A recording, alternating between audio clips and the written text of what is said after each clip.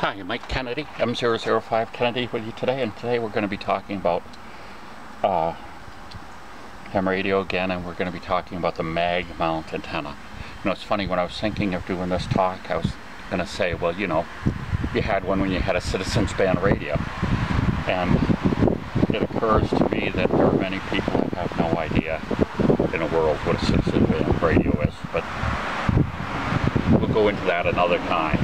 But basically a mag mount, magnetic mounted antenna, has a very powerful circular magnet on the bottom, and it has a whip on the top. Now it's flexible, so in case you bump into anything, you know, as you're driving on the top, it won't break. There's a set screw here. It's very important. We talked about resonance one of the times, and this is a compromised antenna. In other words, it's too short.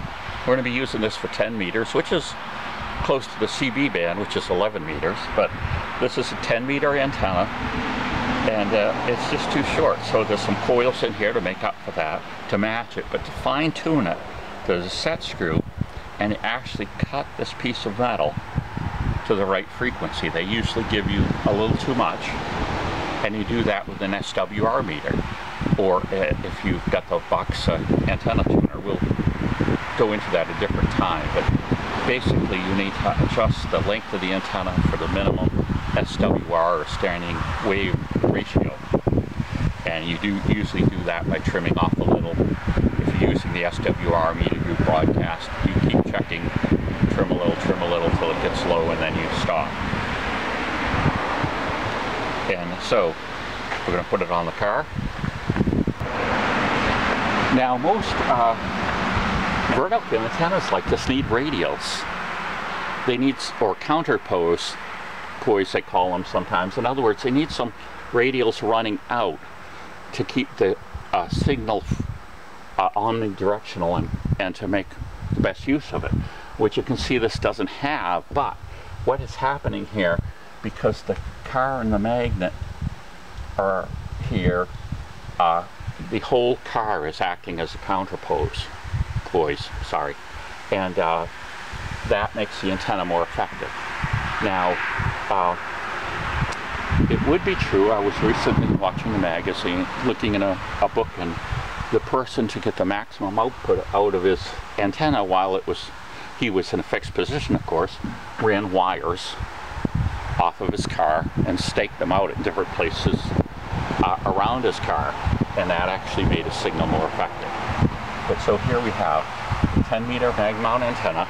We're adjusted to a resonance so that we won't have signal loss because of that. And we're going to try out 10 meters today and see. We're back up on Fort Hill.